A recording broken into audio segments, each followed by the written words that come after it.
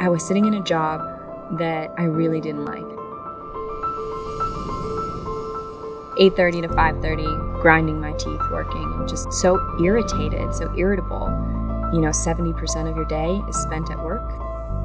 You're actually only awake for 12, 14 hours a day. 8 of those, 9 of those, 10 of those, you're at work. I couldn't take it. So I finally had a moment to realize I had nothing that I loved to do. I had been always geared more towards business because that's what my parents kind of suggested I do, so that's what I did. I realized one day I loved art and I wasn't involved in it at all.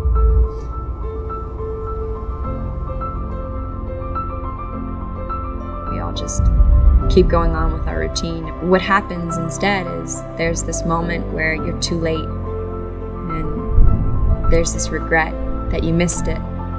And next thing you know, your whole life has passed you by.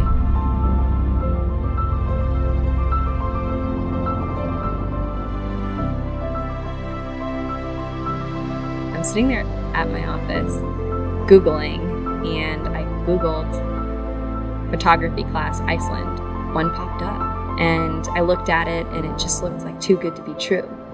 I sat there, and I saw the button, and I just pushed it. I just pulled the trigger and clicked book now. I flew into Iceland and I was kind of stranded there for a minute. No one was there to get me.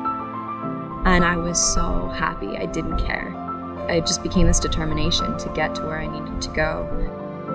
I see what the camera does for people. I see what it does to people.